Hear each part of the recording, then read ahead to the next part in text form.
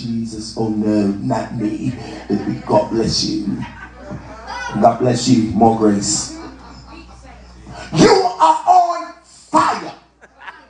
I know you are, especially prophets. One of the major struggles of a prophet is your flesh. I'm going to teach you what they never told me. It's your flesh. And if you ain't married, you in trouble.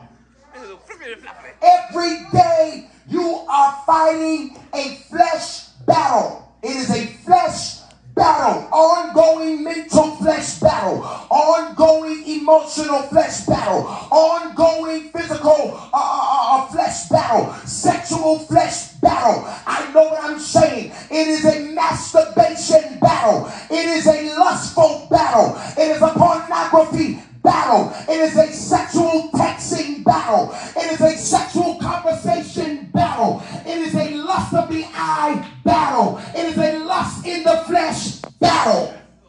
They require Jesus. They require Jesus. I know they don't sleep around, Lord. I know they holy. They don't think about sex. They speak in tongues, Lord. No, not the church, not the prophets. I know Jesus. I know you. I know. Come on, be honest with yourself. Come on, be honest with yourself. Okay? Paul even gets up and Paul says, he says, it's better that you marry than to burn. See, a lot of y'all stop right there. Let me read all of it out for you.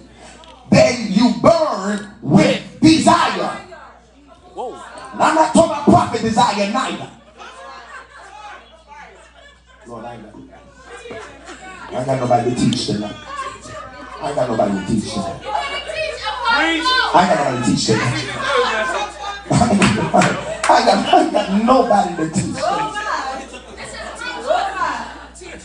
He said, I'd rather that you marry, that you find somebody to make covenant with in the presence of God, settle down with that individual, than to burn with desire. What desire? Desire to step out of the will of God and operate in your flesh.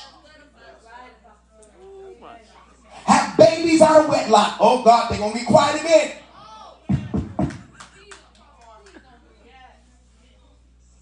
I'd rather you do it right than to do it wrong.